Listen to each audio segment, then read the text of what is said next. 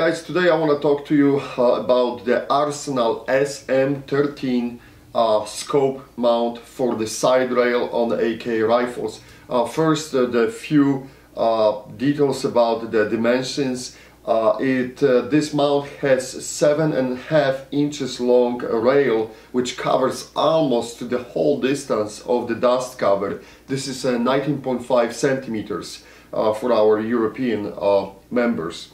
The mount weighs 163 grams, or it is 5.7 ounces, so it is kind of light, and the MSRP for it is $129.99. So for the last plus 30 days, we have been testing this mount in the field, doing a standard workouts with our push-ups on it. That's why we have the EOTech on it, because it provides the bigger, higher surface to do the push-ups. It creates more pressure point when you're putting down. Also, we tested with the Bushnell TRS 25 Red Hot. So we did almost everything on it. We performed the drop tests. We were taking this off, putting back on in the field, and trying to see if this mount will actually hold the zero, and it did perform very well. I have to tell you that I was very pleased with the performance of the mount. At any point the zero wasn't compromised, so it holds the zero very well. It is a simple design, as you can see, nothing really special to it. It's made of aluminum parts.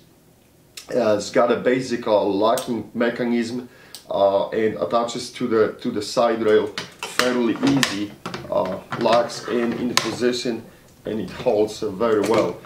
The mount is made in USA. We all know that the Arsenal brings a lot of products from Europe, but the mount is actually made in USA from the US parts. So that's another add-on and a value add in my eyes. It is a solid piece of equipment, and I'm very pleased to see the alternatives to the other mounting systems on the market, because more of these will be on the market. This is better for us users, and the quality of it is really good.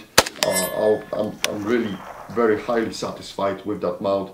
And if you are in the market and if you are looking for the long piece of rail over your dust cover, and you want to use the side rail for it, this is an excellent equipment.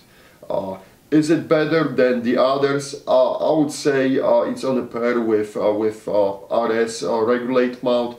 The difference is, I think the RS Regulate mounts are more allow you more customizing options.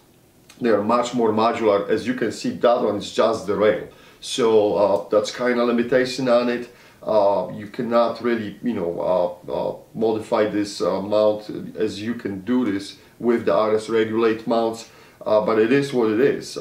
It's a solid piece of equipment, and I really like it. Okay, let me know if you have any questions. Either post them here under the video, or go to our Facebook or a blog page. Thanks guys, thanks for watching.